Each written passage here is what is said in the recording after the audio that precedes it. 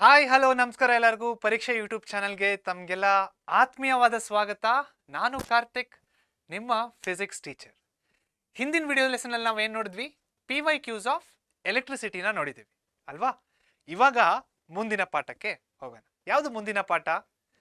Magnetic effects of electric current. ಈ ಪಾಠದಲ್ಲಿ ಮೊದಲನೇ ಟಾಪಿಕ್ ನಾವು ಯಾವ್ದು ನೋಡ್ತಾ ಇರೋದಂದ್ರೆ magnetic field and field lines.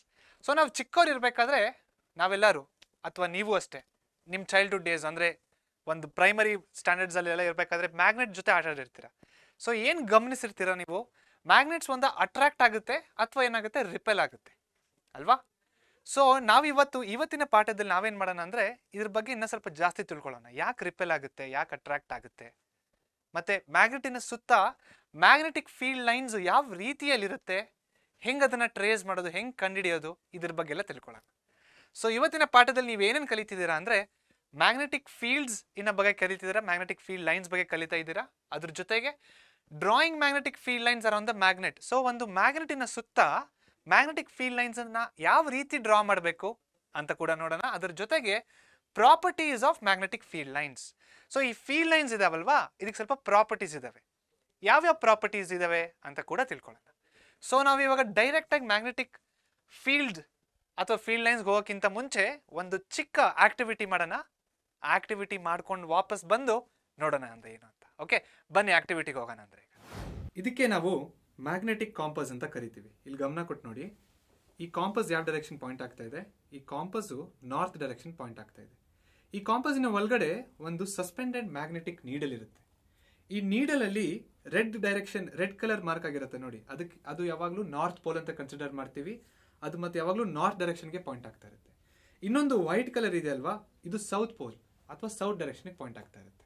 ಈ ಮ್ಯಾಗ್ನೆಟಿಕ್ ಕಾಂಪಸ್ ಅಲ್ಲಿ ಮ್ಯಾಗ್ನೆಟಿಕ್ ನೀಡಲ್ ಹೆಂಗೆ ನಾರ್ತ್ ಪೋಲ್ ಮತ್ತೆ ಸೌತ್ ಪೋಲ್ ಇರುತ್ತಲ್ವಾ, ಅದೇ ರೀತಿ ನಮ್ಮ ಹತ್ರ ಇನ್ನೊಂದು ಕೂಡ ಇದೆ. ಇದಕ್ಕೆ ನಾವು ಬಾರ್ ಮ್ಯಾಗ್ನೆಟ್ಸ್ ಅಂತ ಕರಿತೀವಿ. ಸೊ ಈ ಬಾರ್ ಮ್ಯಾಗ್ನೆಟ್ಸ್ ನೀವು ಗಮನಿಸಿದ್ರೆ ಇಲ್ಲಿ ಎರಡು ಮಾರ್ಕಿಂಗ್ಗಳಿದಾವೆ. ಈ ಮಾರ್ಕ್ ಆಗಿರೋ ಪಾಯಿಂಟ್ಸ್ಗೆ ನಾವೇನಂತ ಕರಿತೀವಿ? ಇದು ನಾರ್ತ್ ಪೋಲ್ ಇದು. ಓಕೆ, ಇದ್ರ ಆಪೋಸಿಟ್ ಬಂದ್ಬಿಟ್ಟು ಏನಾಗಿರುತ್ತೆ? ಸೌತ್ ಪೋಲ್ ಆಗಿರುತ್ತೆ. ಇವಾಗ ಈ ಮ್ಯಾಗ್ನೆಟ್ಸ್ನ ಈ ರೀತಿ ಇಡೋಣ. ಅಂದರೆ ಎರಡು ನಾರ್ತ್ ಪೋಲ್ನ ಏನು ಮಾಡೋಣ, ಇವಾಗ ಜಾಯಿನ್ ಮಾಡೋಣ. ಜಾಯಿನ್ ಮಾಡಿ ಒಂದನ್ನು ಎಳೆದ್ರೆ ಏನಾಗುತ್ತೆ ನೋಡಿ, ಇನ್ನೊಂದು ಮೂವ್ ಆಗಲ್ಲ. ಅದೇ ರೀತಿಯಲ್ಲಿ ಇದನ್ನ ಎಳೆದ್ರು ಕೂಡ ಇದು ಕೂಡ ಮೂವ್ ಆಗಲ್ಲ. ಇದರಿಂದ ನಮ್ಗೆ ಏನು ಅರ್ಥ ಆಗುತ್ತೆ ಅಂದರೆ like poles always repel each other. ಅದೇ ಇವಾಗ ಇದನ್ನು ಚೇಂಜ್ ಮಾಡೋಣ ನೋಡಿ. ಈ ಕಡೆ ನಾರ್ತ್ ಪೋಲ್ ಇದೆ, ಈ ಕಡೆ ಸೌತ್ ಪೋಲ್ನ ಇಡೋಣ. ಜಾಯಿನ್ ಮಾಡಿದ್ದೀನಿ ಮತ್ತೆ. ಇವಾಗ ಈ ಮ್ಯಾಗ್ನೆಟ್ನ ಎಳೆದ್ರೆ ಆ ಮ್ಯಾಗ್ನೆಟು ಮೂವ್ ಆಗುತ್ತೆ. ಅದೇ ರೀತಿಯಲ್ಲಿ ಈ ಮ್ಯಾಗ್ನೆಟ್ನ ಎಳೆದ್ರೆ ಇನ್ನೊಂದು ಮ್ಯಾಗ್ನೆಟ್ ಕೂಡ ಮೂವ್ ಆಗುತ್ತೆ. ಇದರಿಂದ ನಾವೇನು ಅನ್ಕೋಬೇಕು ಅಥವಾ ನಮ್ಗೇನು ಗೊತ್ತಾಗುತ್ತೆ ಇದರಿಂದ? Unlike poles attract each other but like poles repel each other. So ಆಕ್ಟಿವಿಟಿಯಲ್ಲಿ ಏನು ನೋಡಿದ್ವಿ ಹೇಳಿ? ಲೈಕ್ ಪೋಲ್ಸ್ ರಿಪೆಲ್ ಆಗುತ್ತೆ, ಅನ್ಲೈಕ್ ಪೋಲ್ಸ್ ಅಟ್ರಾಕ್ಟ್ ಆಗುತ್ತೆ. ಅದೇ ಇಲ್ಲಿ ಕೂಡ ತೋರಿಸಿದೀವಿ. ಅನ್ಲೈಕ್ ಪೋಲ್ಸ್ ಅಂದ್ರೆ ಏನು? ಬೇರೆ ಬೇರೆದು. ಅಲ್ಲಿ ನೋಡಿ ಸೌತ್ ನಾರ್ತ್ ಅಟ್ರಾಕ್ಟ್ ಆಗುತ್ತೆ. ಆಕ್ಟಿವಿಟಿಯಲ್ಲಿ ಇದೆ ಅಲ್ವಾ ನೋಡಿರೋದು ನಾವು. ಅದೇ ರೀತಿಯಲ್ಲಿ ಲೈಕ್ ಪೋಲ್ಸ್ ಅಂದ್ರೆ ಎರಡು ಒಂದೇ ಇರುತ್ತೆ, ಅವಾಗ ಏನಾಗುತ್ತೆ? ಅದು ರಿಪೆಲ್ ಆಗುತ್ತೆ. ಇದು ಮ್ಯಾಗ್ನೆಟ್ಸ್ ಇನ ಬಗ್ಗೆ. ನೆಕ್ಸ್ಟ್, ಸೊ ಅದೇ ಬರ್ತೀವಿ, like poles repel and unlike poles attract. ಇವಾಗ ಇನ್ನೊಂದು ಆಕ್ಟಿವಿಟಿ ಮಾಡೋಣ. ಈ ಆಕ್ಟಿವಿಟಿಲಿ ನಾವು ಏನು ನೋಡ್ತೀವಿ ಅಂದ್ರೆ ಮ್ಯಾಗ್ನೆಟಿನ ಸುತ್ತ ಮ್ಯಾಗ್ನೆಟಿಕ್ ಫೀಲ್ಡ್ ಲೈನ್ಸ್ನ ಯಾವ ರೀತಿ ಡ್ರಾ ಮಾಡಬೇಕು ಅಂತ ನೋಡ್ತೀವಿ. ಓಕೆ, ಬನ್ನಿ ಆಕ್ಟಿವಿಟಿಗೆ ಹೋಗೋಣ. ಹಾಗಾದ್ರೆ ಈ ಬಾರ್ ಮ್ಯಾಗ್ನೆಟಿನ ಸುತ್ತ ಮ್ಯಾಗ್ನೆಟಿಕ್ ಫೀಲ್ಡ್ ಲೈನ್ಸ್ ಇರ್ತವೆ. ಆ ಮ್ಯಾಗ್ನೆಟಿಕ್ ಫೀಲ್ಡ್ ಲೈನ್ಸ್ನ ಕಂಡುಹಿಡಿಬೇಕಂದ್ರೆ ನಾವೇನು ಮಾಡಬೇಕು?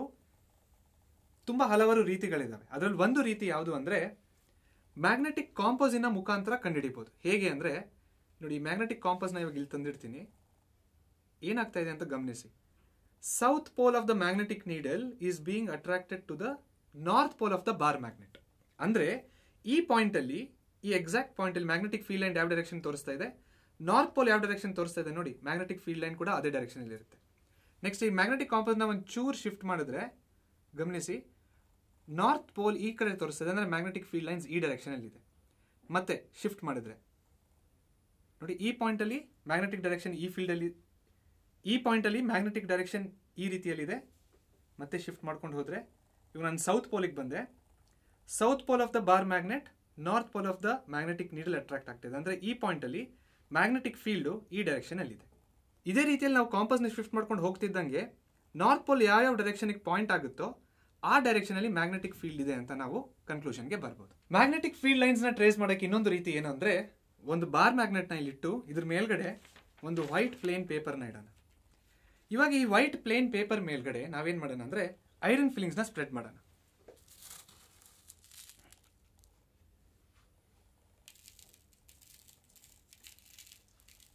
ಈ ರೀತಿ ಐರನ್ ಫಿಲ್ಲಿಂಗ್ಸ್ ಹಾಕಿದಾಗ ಇಲ್ಲಿ ನೋಡಿ ಐರನ್ ಫಿಲ್ಲಿಂಗ್ಸ್ ಯಾವ ಶೇಪಲ್ಲಿ ಕೂತ್ಕೊಂಡಿದೆ, ಇದೇ ಮ್ಯಾಗ್ನೆಟಿನ ಸುತ್ತ ಇರೋ ಮ್ಯಾಗ್ನೆಟಿಕ್ ಫೀಲ್ಡ್ ಲೈನ್ಸ್. ಸೊ ಒಂದು ಮ್ಯಾಗ್ನೆಟಿಕ್ ಫೀಲ್ಡ್ ಲೈನ್ಸ್ ನಾವು ಕಾಂಪಾಸ್ ಇಂದ ಕಂಡುಹಿಡಿಬಹುದು. ಇನ್ನೊಂದು ಬಾರ್ ಮ್ಯಾಗ್ನೆಟ್ ಮೇಲ್ಗಡೆ ಒಂದು ಪ್ಲೇನ್ ಶೀಟ್ ನ ಇಟ್ಟು ಐರನ್ ಫಿಲ್ಲಿಂಗ್ಸ್ ನ ಸ್ಪ್ರೆಡ್ ಮಾಡಿದಾಗ ಈ ರೀತಿ iron fillings magnetic field lines ನ ಇಂಡಿಕೇಟ್ ಮಾಡುತ್ತೆ. ಸೊ ಅರ್ಥ ಆಯ್ತಲ್ವಾ? ಆಕ್ಟಿವಿಟಿ ಎಷ್ಟು ಚೆನ್ನಾಗಿತ್ತು, ಅರ್ಥ ಆಗಿದೆ ಅಲ್ವಾ? ಸೊ ಏನ್ ನೋಡಿದ್ವಿ ನಾವಲ್ಲಿ, ಮ್ಯಾಗ್ನೆಟಿನ ಸುತ್ತ ಮ್ಯಾಗ್ನೆಟಿಕ್ ಫೀಲ್ಡ್ ಲೈನ್ಸ್ ನ ನಾವು ಐರನ್ ಫಿಲ್ಲಿಂಗ್ಸ್ ಥ್ರೂ ಪ್ಲಾಟ್ ಮಾಡ್ಬೋದು, ಅಥವಾ ಮ್ಯಾಗ್ನೆಟಿನ ಸುತ್ತ ಒಂದು ಕಾಂಪಸ್ ನ ಇಟ್ಕೊಂಡು ಕೂಡ ನಾವು ಪ್ಲಾಟ್ ಮಾಡ್ಬೋದು. ಸೊ ನಾವು ಏನ್ ಮಾಡಿದ್ವಿಯೋ ಆಕ್ಟಿವಿಟಿ ಅದೇ ಇಲ್ಲೂ ಕೂಡ ನೋಡೋಣ. ಸೊ ಒಂದು ವೈಟ್ ಪೇಪರ್ ಮೇಲೆ ಐರನ್ ಫಿಲ್ಲಿಂಗ್ಸ್ನೆಲ್ಲ ಚೆಲ್ಬಿಟ್ಟು ಮ್ಯಾಗ್ನೆಟ್ ತಂದಾಗ ಏನಾಗುತ್ತೆ, ಈ ಐರನ್ ಫಿಲ್ಲಿಂಗ್ಸ್ ಎಲ್ಲ ಈ ಥರ ಅಟ್ರಾಕ್ಟ್ ಆಗುತ್ತೆ. ಸೊ ಎಲ್ಲಿ ಜಾಸ್ತಿ ಅಟ್ರಾಕ್ಟ್ ಆಗ್ತಿದೆ ನೋಡಿ, ಪೋಲ್ಸ್ ಹತ್ರನೇ ಜಾಸ್ತಿ ಅಟ್ರಾಕ್ಟ್ ಆಗ್ತಿದೆ. ಯಾಕೆ ಅಂದರೆ ಪೋಲ್ಸ್ ಹತ್ರ ಮ್ಯಾಗ್ನೆಟಿಕ್ ಫೀಲ್ಡ್ ಲೈನ್ಸ್ ತುಂಬ ಹತ್ತಿರವಾಗಿದೆ, ತುಂಬ ಜಾಸ್ತಿ ಲೈನ್ಸ್ ಇದೆ. ಎಲ್ಲಿ ಮ್ಯಾಗ್ನೆಟಿಕ್ ಫೀಲ್ಡ್ ಲೈನ್ಸ್ ತುಂಬ ಹತ್ತಿರ ಇರುತ್ತೋ ಅಲ್ಲಿ ಮ್ಯಾಗ್ನೆಟಿಕ್ ಫೋರ್ಸು ಜಾಸ್ತಿ ಇರುತ್ತೆ. ಓಕೆ, ಇವಾಗ ಈ ಫಿಲ್ಲಿಂಗ್ಸ್ನ ನಾವು ಕ್ಲೀನಾಗಿ ಟ್ರೇಸ್ ಮಾಡಿದ್ರೆ ಮ್ಯಾಗ್ನೆಟಿಕ್ ಫೀಲ್ಡ್ ಲೈನ್ಸ್ ಯಾವ ರೀತಿ ಕಾಣಿಸುತ್ತೆ, ಮ್ಯಾಗ್ನೆಟಿಕ್ ಫೀಲ್ಡ್ ಲೈನ್ಸು ಈ ರೀತಿ ಕಾಣಿಸುತ್ತೆ. ಸೊ ಇದರ ಬಗ್ಗೆ ನಾವೇನು ತಿಳ್ಕೋಬೇಕು, ಮ್ಯಾಗ್ನೆಟಿನ ಆಚೆ ಮ್ಯಾಗ್ನೆಟಿಕ್ ಫೀಲ್ಡ್ ಲೈನ್ಸ್ ಯಾವ ರೀತಿ ಇರುತ್ತೆ, ನಾರ್ತ್ ಟು ಸೌತ್ ಹೋಗ್ತಾ ಇರುತ್ತೆ ಅಲ್ವಾ? ಸೊ ಅದನ್ನ ಇಲ್ಲಿ ಬರೆದಿದ್ದೀನಿ ನೋಡಿ. Magnetic field is a quantity which has both direction and magnitude. ಅದ್ರ ಜೊತೆಗೆ ಮ್ಯಾಗ್ನೆಟಿನ ಆಚೆ magnetic field lines north to south ಹೋಗುತ್ತೆ, ಮ್ಯಾಗ್ನೆಟಿನ ಒಳಗೆ magnetic field lines south to north ಹೋಗುತ್ತೆ. All right, next properties of magnetic field lines, ಅದನ್ನೇ ಇಲ್ಲಿ ನೋಡೋದು ಇವಾಗ. So they originate from north pole of the magnet and end at south pole by convention. This is outside the magnet. Okay, inside the magnet the direction of the field lines is from south pole to its north pole. Next, they form a closed curve or loop alva, adu kuda nodidivi. Next, the magnetic field is stronger when the field lines are closer to each other. Adikke poles hatra ಜಾಸ್ತಿ attraction ಆಗ್ತಾ ಇರುತ್ತೆ. All right, next, they never intersect with each other. ಯಾಕೆ ಅಂದರೆ ಯಾವಾಗ ಎರಡು magnetic field intersect ಆಗುತ್ತೋ ನಾವು campus ಇಡ್ತಾ ಇದ್ದರೆ ಅದು ಡಿಫ್ಲೆಕ್ಟ್ ಆಗ್ತೈತೆ ನೋಡಿ ಒಂದೇ ಡೈರೆಕ್ಷನಲ್ಲಿ. ಇವಾಗ ಪಾಯಿಂಟ್ ಆಫ್ ಇಂಟರ್ಸೆಕ್ಷನ್ ಎಲ್ಲ ಕಾಂಪಸ್ ಇಟ್ಟರೆ ಯಾವ ಕಡೆ ಡಿಫ್ಲೆಕ್ಟ್ ಆಗಬೇಕು, ಅದು ಸೊ ಎರಡು ಡೈರೆಕ್ಷನ್ಸ್ ಇರುತ್ತೆ. ಸೊ ಆ ಥರ ಡಿಫ್ಲೆಕ್ಟ್ ಆಗೋದಕ್ಕೆ ಸಾಧ್ಯ ಇಲ್ಲ ಅಲ್ವಾ? ಅದಕ್ಕೆ ನಾವು ಎಲ್ಲಿಂದ ಬರಿತಿದ್ದೀವಿ, they never intersect with each other. ಅರ್ಥ ಆಗಿದೆ ಅಲ್ವಾ? ಸೊ ಇಲ್ಲಿಗೆ ಈ ಪಾಠದ ಅಂತ್ಯ. ಇದೇ ಪಾಠದ ಮುಂದಿನ ಟಾಪಿಕ್ ಜೊತೆಗೆ ಮತ್ತೆ ನಾನು ನಿಮ್ಗೆ ಸಿಗ್ತೀನಿ. ಎಲ್ಲರಿಗೂ take care and subscribe to ಪರೀಕ್ಷೆ YouTube channel. Thank you so much.